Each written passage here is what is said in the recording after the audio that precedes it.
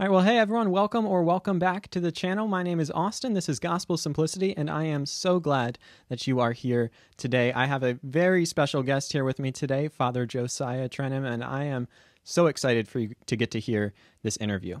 Father Josiah is a native of Southern California and attended Westminster Seminary, California, receiving his MDiv in 1992 while studying under some of the most influential teachers in the Reformed tradition, including R.C. Sproul. In 1993, he was ordained to the holy priesthood of the Orthodox Church, and in 2004, he was awarded a PhD in theology from the University of Durham, England. Father Josiah has published numerous articles and 2 books, including this one, Rock and Sand, which we'll be talking about a little bit today, and is also the founder of Patristic Nectar Publications, a nonprofit ministry. His weekly homilies are available on his podcast, The Arena, produced by Ancient Faith Radio. His reflections are also available on YouTube under Patristic Nectar Films. Father Josiah has been married to his wife, Catherine Christie, since 1988, and together they have 10 children, including, I just found out, 2 grandchildren and a third on the way. Is that correct? It's correct. Thank God. Wonderful. Well, Father Josiah, thank you so much for being here. I'm happy to be with you, Austin.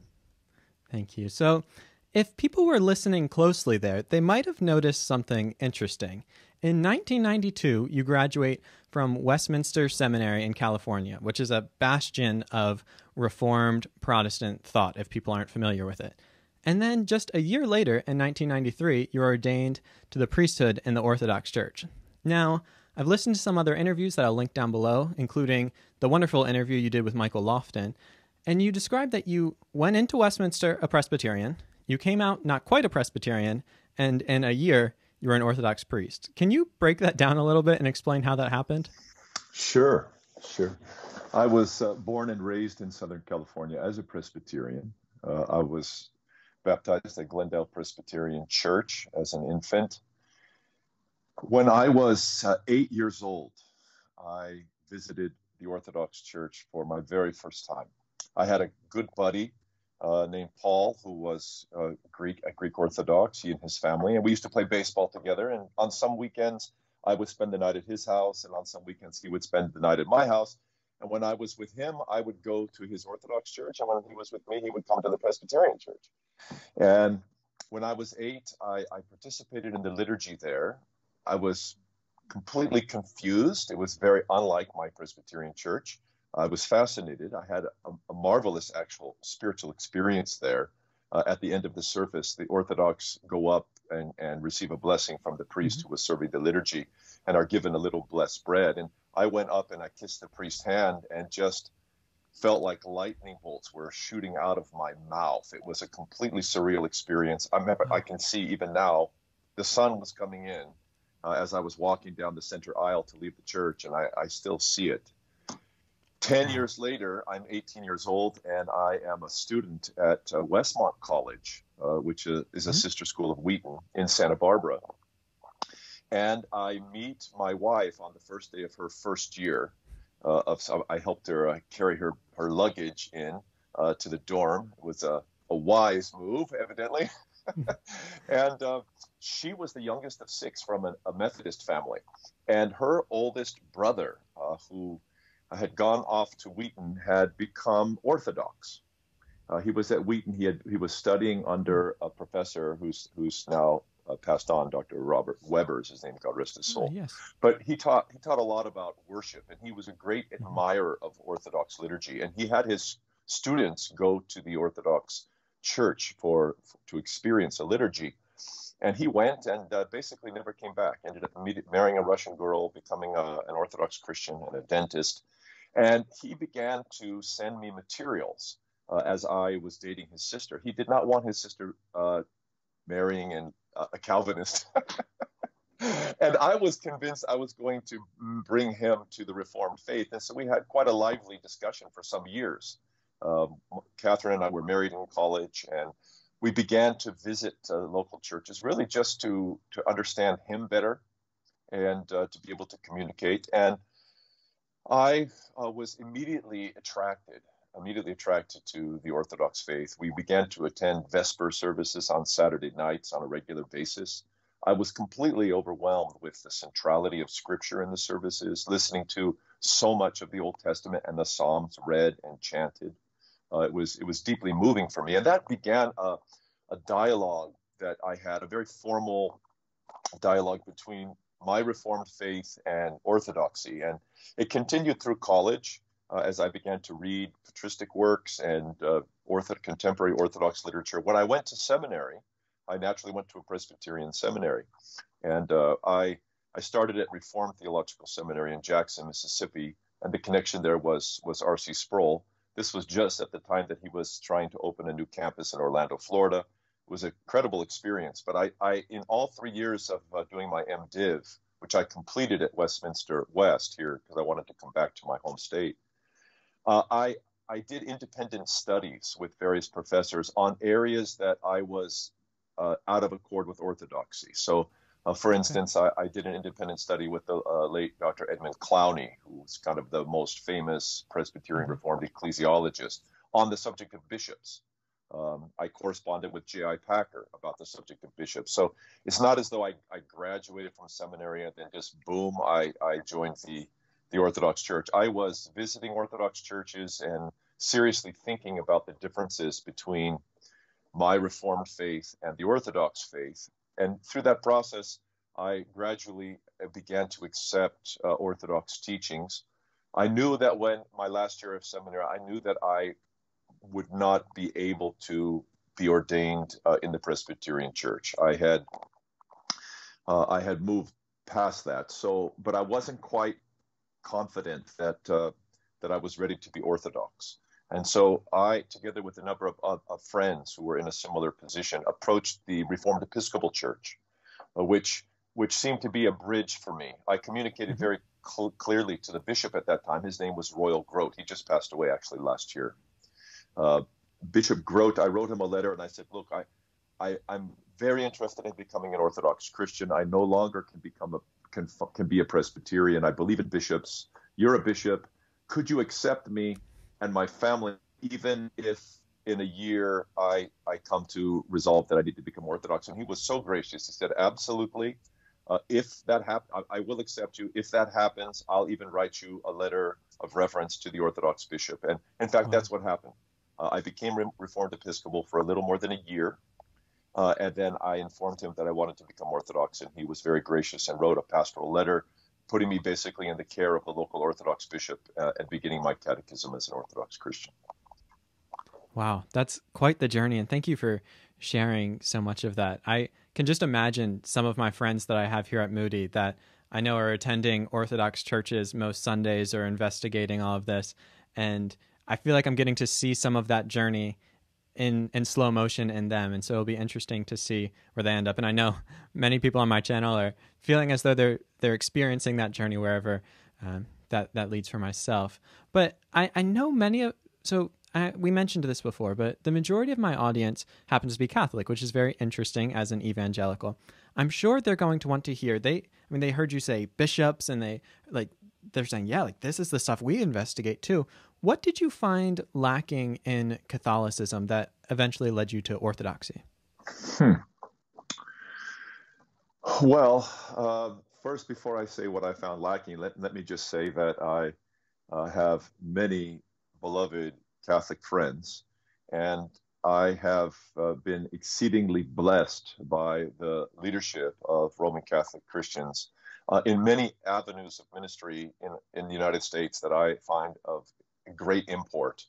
So the leadership in the pro-life movement, which is of great concern to me, that the Roman Catholic Church provides is just second to none. The leadership in the defense of the family and the promotion of religious liberty. I am deeply, deeply grateful for the Roman Catholic witness in these areas. And for most of church history, to be Catholic was to be Orthodox, and to be Orthodox was to be Catholic. So we have, unlike the relationship between the Orthodox Church and the Protestant communion, we have an organic history.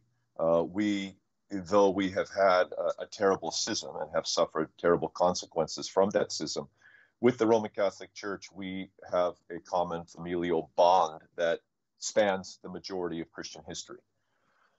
So I just want to say that up front before I say a few words about our differences and an Orthodox perspective on why we're separated today. I would say that me personally, I was very interested in the Roman Catholic Church, and as a Reformed person who was exploring early church history and trying to ask the question if I would have been an acceptable believer to the early Christians, I explored Roman Catholicism as well. And I'd say really to comment on why I didn't become Catholic, I'd have to say that there's really two strata to understand the answer to that. The first is the strata on the ground, like what's really happening on the ground in the Catholic Church in America and in the West in general. And the second is the higher level, which is the theological level. But let me start at the ground first. I had a tremendous disconnect. One of the greatest areas of dissatisfaction in my Protestant experience was Sunday. The actual worship service was so unsatisfying to me, so out of accord with my sense of how God was approached in the scriptures in the Old Covenant, and in what I was learning about church history and the centrality of the Eucharist and the reverence that's involved in traditional Christian worship. It was so far from my lived Reformed experience. And that wasn't just here in Southern California. That was also in seminary milieus. And usually there's a level of intensity and seriousness around seminary communities. And at Reformed Seminary in Jackson, in Reformed Seminary in Orlando, and at Westminster Seminary in San Diego, I was members and very active in Reformed churches in all those places. And it was a great grief to me that I found the worship there also very dissatisfying. So with that background, and with my experience of Orthodox services over the years since I was young, and then since I was in college, I was very drawn by the deep reverence and fear of God that appears in Orthodox services and worship services, especially the emphasis upon theology. The Holy Trinity is front and center in all prayer in the Orthodox Church. And in my Reformed experience, the prayers were very thin, often just directed to Jesus. They were not regularly Trinitarian prayers. And when I began to explore Catholicism as a possible option for myself, I found on the ground not much difference between my Protestant experience and the post-Vatican II Novus Ordo, banjo playing, happy slappy Catholic masses. I read a book by an incredible Catholic priest musician. He's written a number of books. See if I can remember his name. The title of the book is Why Catholics Cannot Sing. And he also wrote another book on architecture called Where Have You Gone, Michelangelo? And this Catholic priest, forgive me for getting old and forgetting his name. This Catholic priest just pointed out the radical departure from traditional worship and the sacred arts of music and architecture that had been taking place in the Catholic Church since Vatican II in the 60s. And that was very disappointing for me. So just on the ground, plus I was in Southern California, and Southern California for decades was the province of Cardinal Roger Mahony. Cardinal Roger Mahony is a heretic and a corrupt bishop. He held many conferences in which the most radical forms of aberrant theology, like denying the resurrection, professors would come and say this. It was just terrible. And I had a number of Catholic friends, including a dear Catholic priest friend who I was interacting with, and as I was exploring Catholicism, who was just traumatized by his own relationship to Cardinal Mahony. In fact, he ended up having his faculties for serving the Mass removed from Cardinal Mahony, and he actually had to leave. He went to Mexico in order to be under a more traditionally minded Roman Catholic bishop. So when I was exploring, it wasn't just that issue of the theological differences between the Orthodox and the Catholic Church. It was also the matter that on the ground, the Catholic Church is in complete disarray. It's a tragic scenario, and many Catholics simply are what we would call maybe cafeteria Catholics, right?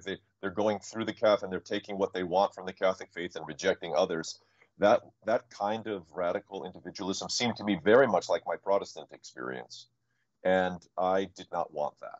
I had no interest in going through the catharsis of leaving my Protestant faith only to get into a Catholic milieu in which I was going to be facing the exact same issues. Catholics who really weren't Catholic or were embarrassed of traditional Catholic teaching. On the theological level, the issues really were that I was deeply concerned that my Reformed faith had changed so much in 500 years that it would not be able to resist the currents of secular culture, such that my own children, when I converted, I had two small sons at the time. They're 30, almost 31 and 29 now, but they were at that time 3 and 1. And I was concerned that the Presbyterian Church I knew and experienced would not even exist when they were adults, and that I would have invested my life with them in a tradition that was so weak that it was changing. In fact, I would say that in many ways that's the case as I've watched it over this amount of time. So I was very worried about the changes. I wanted to find what Jude described in his epistle as the faith once delivered to the saints, and the faith that Paul called the pillar and the foundation of the truth, right? This is how Paul describes the church. And I knew that Jesus had made incredible promises to his church, to build his church, and that the gates of hell would not prevail against it. And so I really tested Orthodoxy and Catholicism based upon this question: who has not changed? Who has been able to weather and maintained a semblance, the core of the Christian faith without much change? And most of the differences, all of the differences on principle between Orthodoxy and Catholicism are dogmas that the Catholic Church has articulated of late. So, for instance, the fundamental dogmatic difference between the Orthodox Church and the Roman Catholic Church is a doctrine with regards to the Holy Spirit. It's a Trinitarian doctrine called the Filioque. And the Filioque was first propagated by the popes in about 1009. It had appeared in the West in the 500s in Spain, but the Pope had suppressed it. And under Charlemagne in 800, the Carolingian theologians tried to promote it again as a way of separating themselves from the Byzantine Emperor and from the Orthodox East. They tried to say, in fact, that the Filioque was originally in the Creed and that we took it out. That was actually common Catholic apologetics for a long time. But the Pope suppressed that. As a matter of fact, at the time that was happening, he even had the Creed, the Nicene Creed, written in its original Greek and the original Latin translation, and he had those plaques affixed to the doors of St. Peter's to show what the faith was. And he was very clear at the time that no pope had the authority to change the creed because the creed belonged to the whole church and was established in ecumenical councils. 200 years later, the papacy had developed to such a degree that whole orientation towards authority in the church and the supremacy of the ecumenical councils had changed.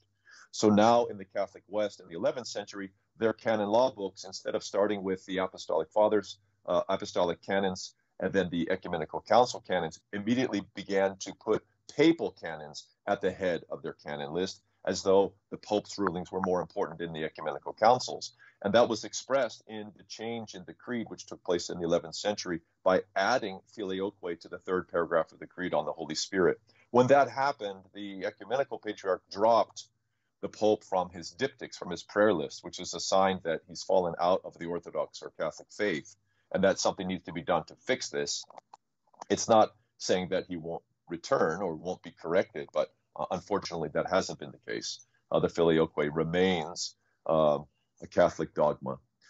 So that was the first big dogmatic difference. The second was that was essentially a deal breaker with the Orthodox East, was the concept of Petrine authority, which reached a climax at the First Vatican Council in 1870 with the declaration of papal infallibility.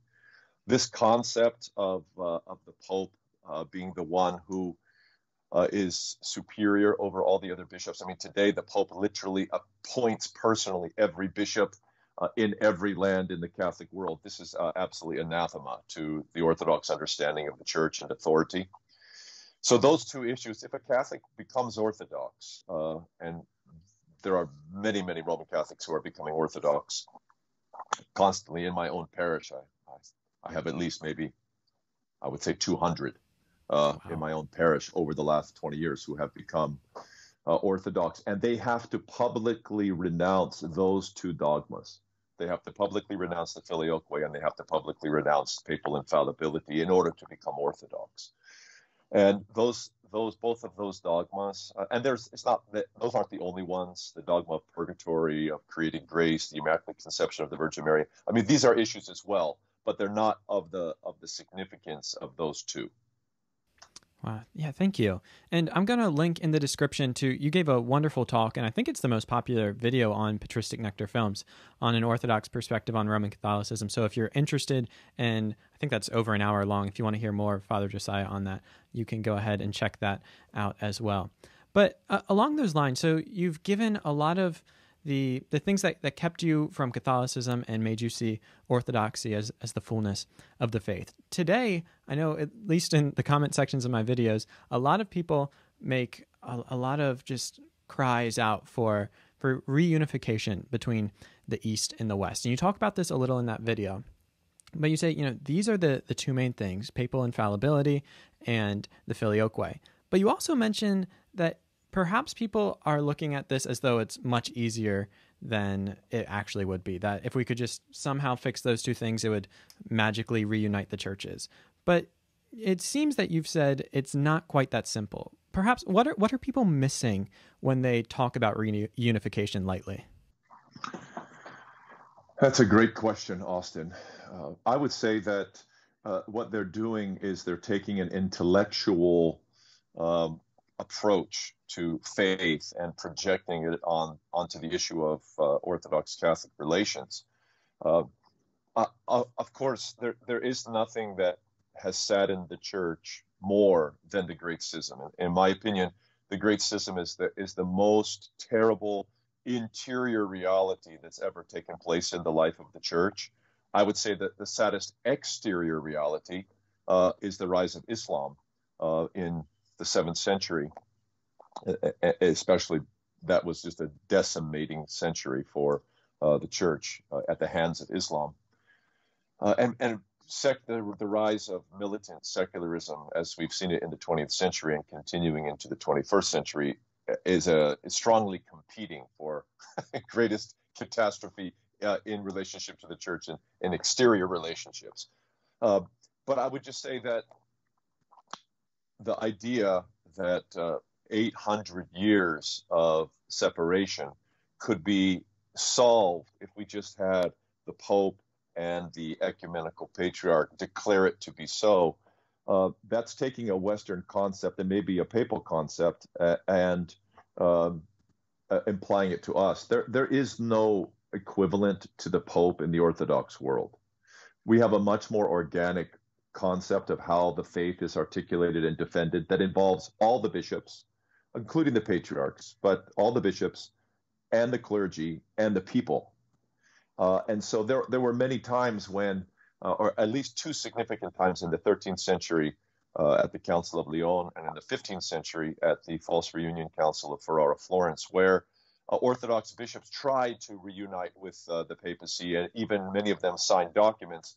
But when they got back to their home sees, their people simply met them at the boat, tied them up, and threw them into the Bosphorus to their deaths. So wow. the idea that somehow we have the ecumenical patriarch or some other patriarch can just say it is so and it's going to be, that's just not the case. So that's a huge difference. And I would add on to that as well the whole concept of academia. The Catholic faith is a very rationalistic faith. One of the great differences is that has followed the schism is the very definition of what a theologian is in the East and West is just radically different. The academic theology has almost no place in the Orthodox world. In fact, I would say, and of course I'm speaking as an academic theologian. I mean, I have a terminal degree in theology. I did it not because I think it means much. It was a great opportunity for me to dedicate time that as a pastor I would not be able to justify investing in. But the idea that somehow PhDs know the faith and can articulate the faith, Orthodox people just don't buy that kind of stuff. As a matter of fact, that America, it's full of Orthodox Christians who have PhDs in theology, who think they know things and are smarter than the church. And no one's listening to them but other academic theologians. So this is not a big deal in the Orthodox Church. Whereas in the West, a theologian is really a very different phenomenon. The concept of university, the use of reason, the place of Aristotle, the whole scholastic approach, which is still very, very big in the Catholic world, is much less so in the Orthodox East. So there's a certain suspicion in the Orthodox world universally about these high-level academic dialogues, nationally and international, between the Roman Catholic Church and the Orthodox Church. A lot of Orthodox are like, well, what's that? And what do we care? That attitude. And I think that's very different than in the West. Yeah, that's really interesting that you bring that up, the fundamental difference that you talked about as far as though it could come just top down, that the ecumenical patriarch and the Pope would sign some papers and then it would happen. And I was just reading, and this is probably a bit far afield, but I was reading The Primacy of Peter, edited by J. Meyendorff and with Father Schmemann and others. And they were talking about the fundamental differences in approaching the church as a whole, as in the West, kind of this universal church made up of parts and whole versus a Eucharistic communion, which I think is just really interesting. And perhaps if people want to learn more about that, that's something they could look into. But I think that's going to be a helpful thing, the way you've said that it's not going to be something that just happens top down like that. Yeah, I don't think so. That doesn't mean that I'm not interested. I as an Orthodox believer, I very much have a great desire for Roman Catholicism especially, and Protestantism, to humble themselves and accept the faith that bound all Christians together when all Christians were together, and to give up in the Catholic Church the post-schism additions, and in the Protestant world the confessions of faith that are even more recent. I'm very enthused for that to happen, and the idea of that we wouldn't, because of our dogmatic insistence that has to be by embracing the faith that was confessed by Christians in the first millennium, that means we're not interested. That's not the case. That's really not the case. As a matter of fact, Orthodox Christianity does not practice open communion, so we don't invite Roman Catholics and Protestants to the chalice in our divine liturgies. And one of the reasons that we do that, it's not because we disdain them. One of the reasons that we do that is because we want that to provoke the discussion about why we're separated, to facilitate a return to the faith that used to bind us. And if we shared the chalice with non-Orthodox believers, if you have the chalice, you have everything. And there's no impetus to make any correction at all. We then would trivialize the differences between us as though they're just personal theological opinions that we can feel free to hold. But that's not what we think they are. Wonderful. Thank you so much for sharing that. And sorry for the technical difficulties, everyone. My light went out there. But you mentioned that, so the Great Schism is just the most lamentable thing in the history of Christianity. And I don't know if you would call this the second most, but you did talk about just the pain of the Protestant Reformation as well, and that you would love to see the Protestants come back to what you see as the faith once delivered to the saints. So at the time of recording this, we're just, I believe, 2 days away from Reformation Day, and we are now 503 years from the Protestant Reformation in 1517. And you've written actually on this subject in your book, Rock and Sand, an Orthodox appraisal of the Protestant reformers in their teachings. I would be interested to start, and you go over this in the book, and I'll link this, and I would really recommend. I had a great time reading through this. But at like the 30,000 foot level, what do you see the Protestant reformers getting right, and where did they go wrong? Well, that's a wonderful question. And I'd like to start with the same way that I did when you asked me to speak a little bit about our differences with Roman Catholicism, by simply affirming all of the incredible contributions that the Protestant Christian faith has made to my life and to the United States. In many, many areas, I view Protestant Christians as extremely exemplary and leading Christians in many ways. Their incredible commitment to missions and to bringing the good news of our Savior's triumph over death and his sacred death for the forgiveness of the entire human race. The Protestants are just incredibly zealous, especially evangelicals. And I deeply revere that concern for the salvation of all non-Christians. This is an absolutely orthodox mentality. St. John Chrysostom, for instance, the greatest preacher in the history of the church, said that a Christian who is not concerned about the salvation of his neighbor is not a Christian. And to see the great zeal of Protestant mission work is extremely encouraging, and also the commitment to Scripture, the devotion to translating the Scriptures and producing them at very high levels. All of the Greek texts, for instance, that I use in my own study are all produced by Protestant scholarship. And many of the commentaries, fantastic commentaries that I have on my shelf are done by Protestant scholars who are deeply committed to the Scriptures.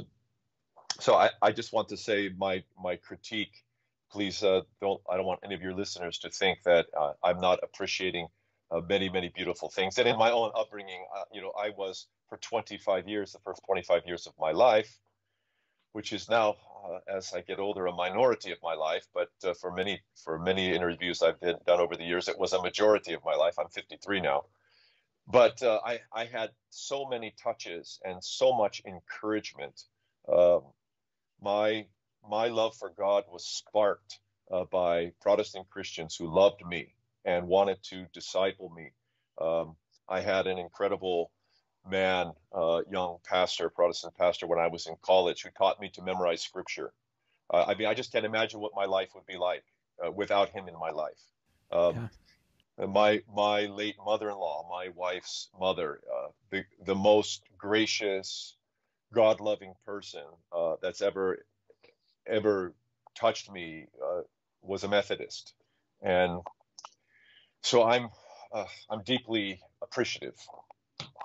I would say that the Protestant Reformation, if we're going to talk about Luther to start, which seems appropriate, Luther had a great sense that many things were wrong. He was agitating against developments in the Catholic West, that many of which were shared by the Orthodox East. As a matter of fact, when Cardinal Cajetan first called Luther to his first heresy trial, when he was on trial, one of the things he said is, I stand with the Orthodox.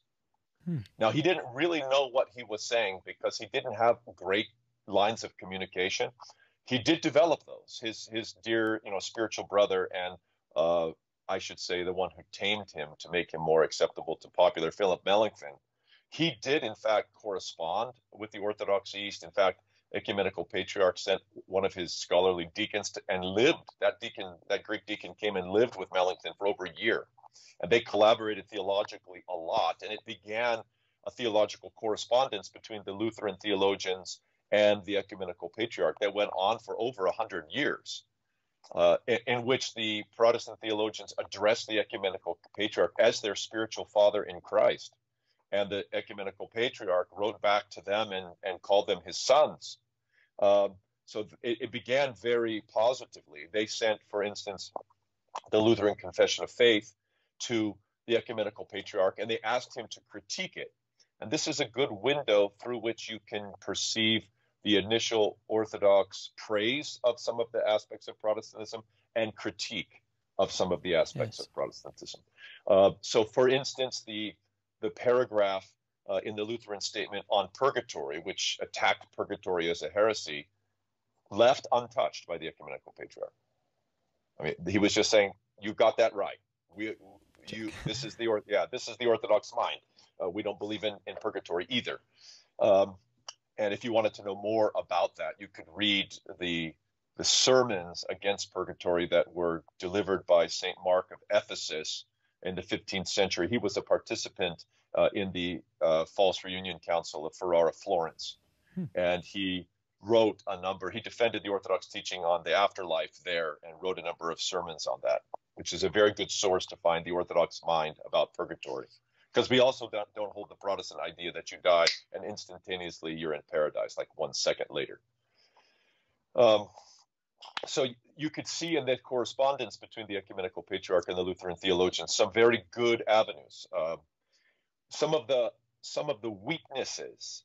So a criticism of the papacy and the emphasis upon the temporal, the idea of the Pope having soldiers, the whole conflation between the earthly kingdom and that being under the guise of ecclesiastical or spiritual leaders is something very not the Orthodox way. And so Luther's strong critique of that was appreciated by the Orthodox East.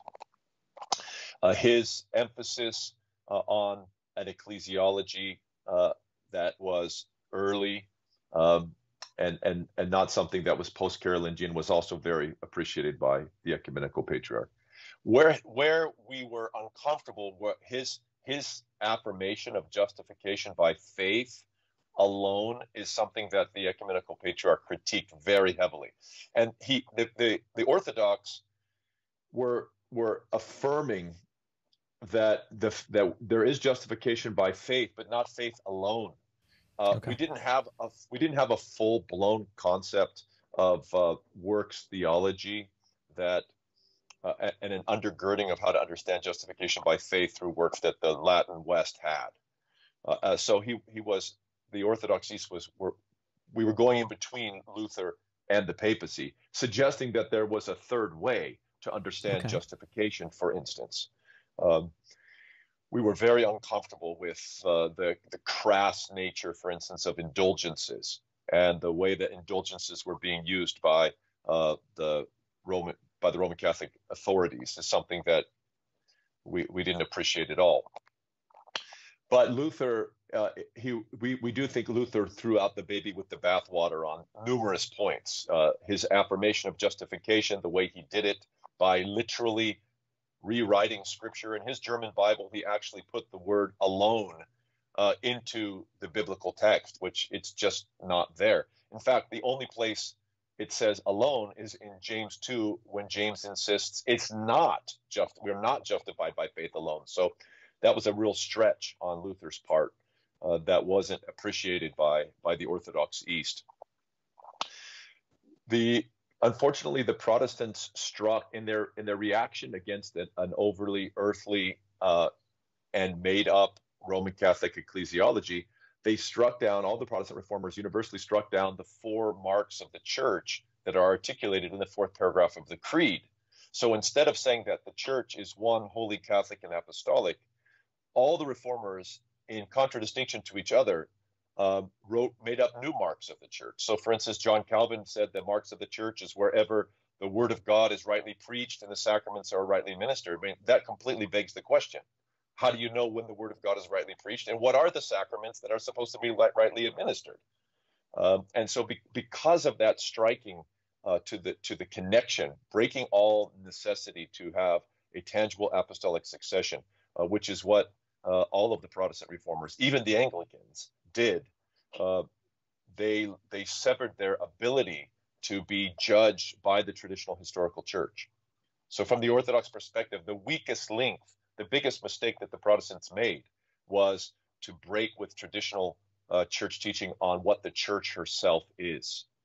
And as soon as that happened, there was no controlling her from the Protestant movement becoming independent churches, which is something Luther said he did not want to do. It happened during his lifetime, so he did recognize it. He said they're now calling themselves Lutherans after me. I didn't want this, but I have to accept it. So, and of course, that has led to an incessant schismatic nature in the Protestant movement that is renewed generation after generation. I mean, there are literally tens of thousands of Protestant denominations registered with the U.S. government currently, and new ones are being registered every week, all who have separate statements of faith and think that they represent true biblical Christianity. Yeah, well, that's a great summary. And if people are interested in more on your thoughts on the Reformation, there is plenty in this wonderful book. I wanted to bring up a quote that I believe it was in your interview with Kevin Allen, which, just as an aside, could be a masterclass on how to interview. That was a brilliant interview he did on this book. But you mentioned that the Achilles heel of Protestantism is its ecclesiology. And I think we do see that really splintering off. And I think in a way that splintering is related to this idea of Sola Scriptura that I want to get into. And in your book as well, you wrote this: evangelicalism is no stronghold itself of traditional Christian theology. It floats naively in an ocean of theological relativism with no secure anchor, having cut its connection to holy tradition. So could you explain to me on an Orthodox perspective, and perhaps we'll do a bit of a speed round here to respect your time on Orthodox theology, but the relationship between Scripture and tradition, and where did Sola Scriptura go wrong with that? That's a great question. The Orthodox concept of tradition, what we call paradosis, includes Scripture. So what tradition is the life of the church, inspired by the Holy Spirit. It's the kingdom of God on the earth. And it embraces, and it has an expression in many ways. And its chief expression is in the divinely inspired words of Scripture, but it also expresses itself in the liturgy, in the sacred texts of the liturgical tradition, which provide for us really the heart and content of our faith. We have a patristic dictum that we follow: lex orandi, lex credendi, right? The rule of prayer is the rule of faith, that we believe what we pray and we pray what we believe. So if anyone wants to know what the Orthodox think, they just need to come to services. And if they want to find out what we think about the Incarnation, come to our Christmas service. If you want to find out what we think about the cross, come to our Great and Holy Friday service. If you want to know what we think about the resurrection, come any Sunday, because every Sunday is dedicated to the resurrection, but especially Holy Pascha. If you want to know what we think about the Ascension you come to the Ascension service. If you want to know what we think about the divinization of man, come to the Feast of the Holy Transfiguration on August 6th, because that's where you're going to really find the content. If you want to know what we think about marriage, come to a marriage service. If you want to know what we think about baptism, come to baptism and listen. So our tradition is expressed in all of these ways, also in the lives of the saints, of course, in the sacred arts like architecture and iconography and music, also in the writings of the Holy Fathers, also in the creed, also in the definitions, the dogmatic decrees of the ecumenical councils. All of these ways we find what Christians think and how we live, what we call tradition. It's all expressed that way. So we would not set tradition against Scripture. We think that's a false dichotomy. Tradition itself is the umbrella under which Scripture is. You can't understand Scripture except from within the tradition. Scripture is produced. It didn't drop from God in a package with a nice little bow on it. It was actually written by members of the church, in the church, over time, and then affirmed against literature that was in many different categories, some outright outrageously heretical, others important but not scriptural.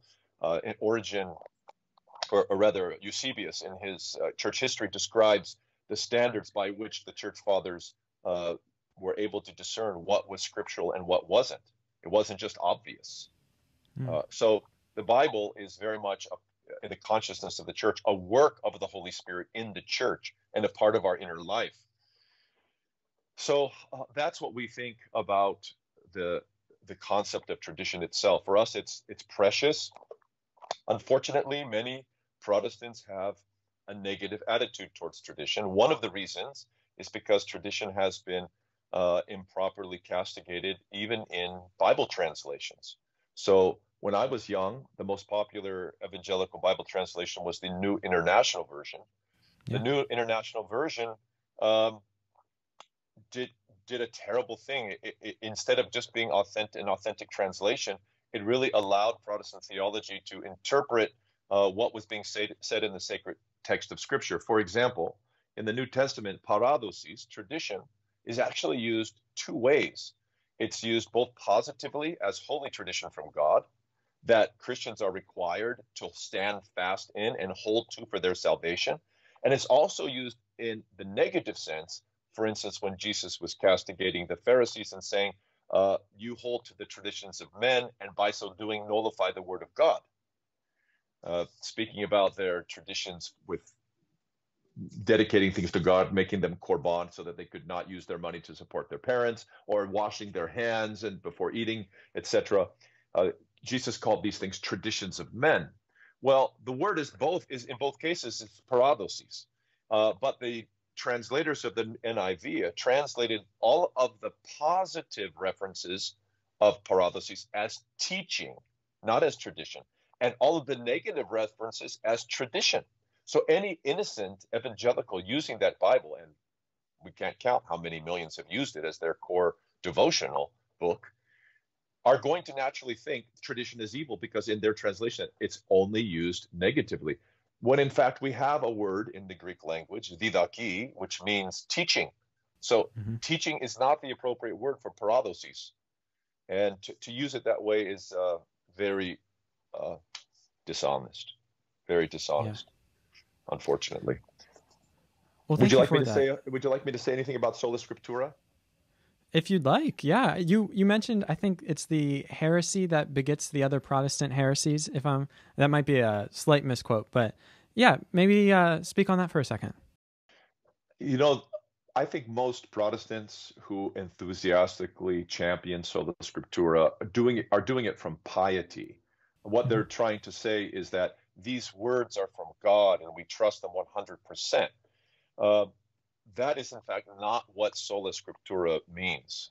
That is the Orthodox mind and the Catholic mind, as well as the Protestant mind.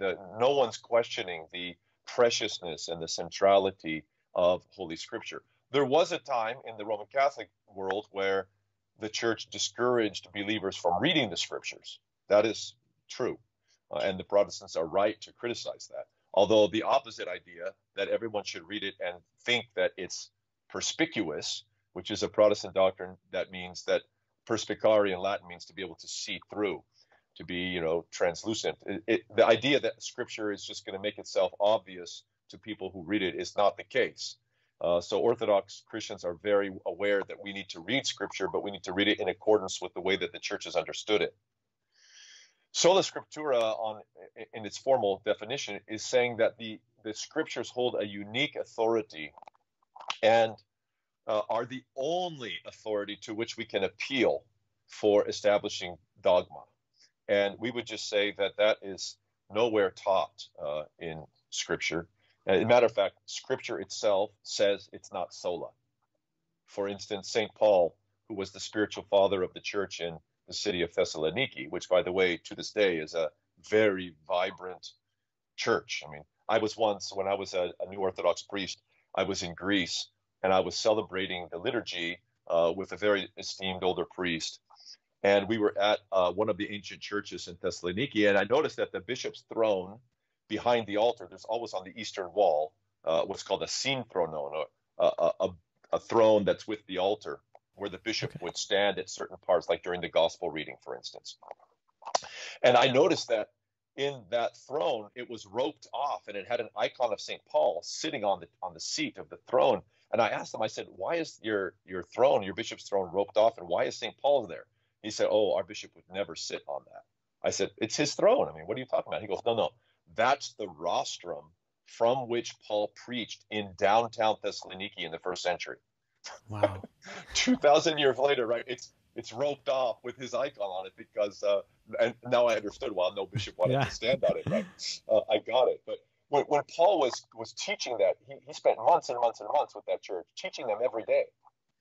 And he wrote to them 2 letters, which are in the New Testament, right? 1st and 2nd Thessalonians. And he said in those letters, he said that to stand fast and to hold to the teaching that I delivered to you, either by writing or by word of mouth.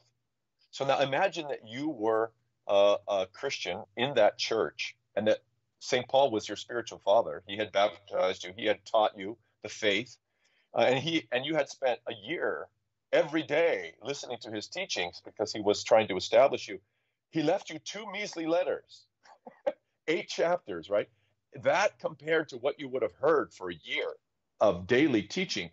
Are we supposed to think that the moment he died at the hands of Nero in Rome, all of the Thessalonian Christians said, everything he taught us before is now only possible. The only things we have to obey are the things that are written in the letters. I mean, of course, on its surface, it's just beyond ridiculous. That's just not how it works.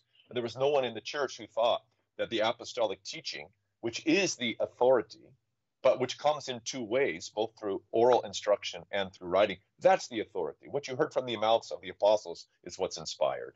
That's why the scripture is scripture, because it actually comes from the mouth of the apostles. And this is the Orthodox mind, the idea that the written portion of the apostolic teaching could be set apart by itself outside of the context of the oral is not feasible. And so the follow-up on that would be that, and the corollary is, so we see it in Scripture, but then that tradition is lived out in the church. It's passed on through apostolic succession, or just like the life of the church in general? Okay. Yes, and that doesn't mean everything is apostolic tradition, but there are many things that are. So, for instance, St. Basil the Great, in his famous work on the Holy Spirit, he describes aspects of holy apostolic tradition that were never codified in Scripture, but that the church has never questioned. One of those is the making of the sign of the cross. Another one is praying towards the east. Another is baptizing by trine immersion and immersion in the name of the Holy Trinity. So those are three clear aspects of apostolic tradition that are universal and have been done by the church in all places throughout her history, that St. Basil says are just as authoritative as anything found in Scripture.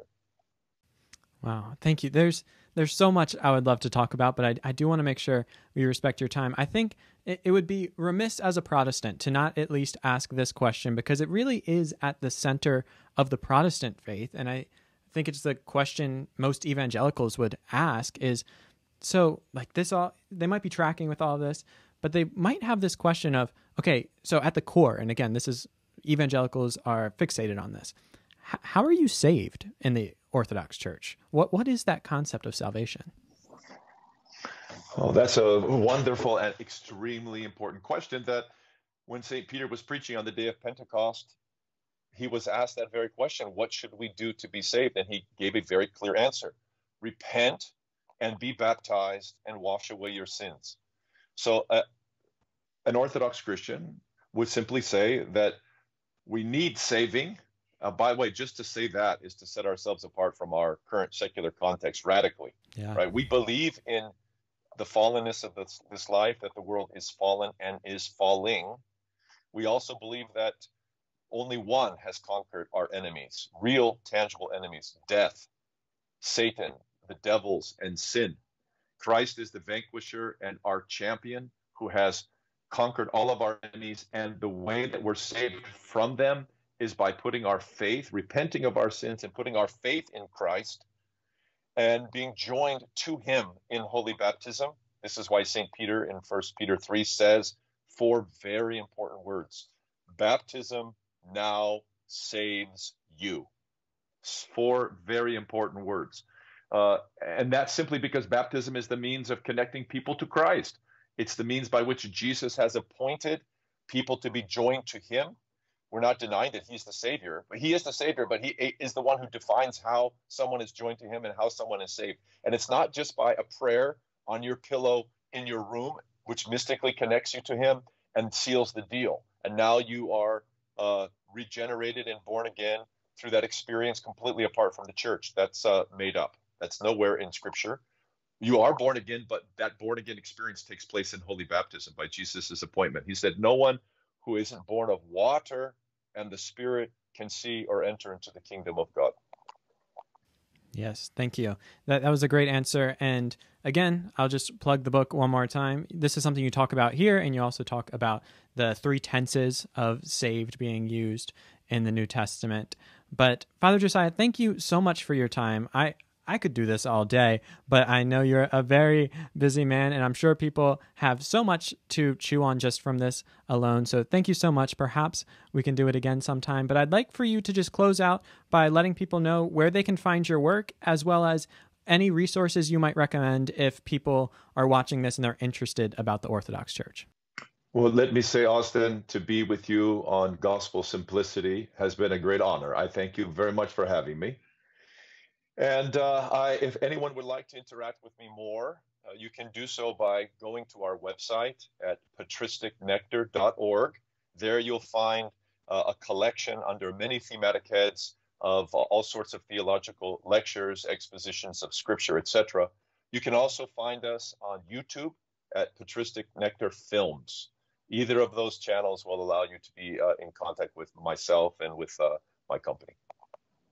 Awesome. Well, Father Josiah, thank you so much. This has been an absolute joy. And thanks to all of you for watching this. And a special shout out to my Patreon subscribers and merch buyers who make things like this possible. Until next time, be on the lookout for more videos. And as always, go out and love God and love others, because truly, above all else, that will change the world.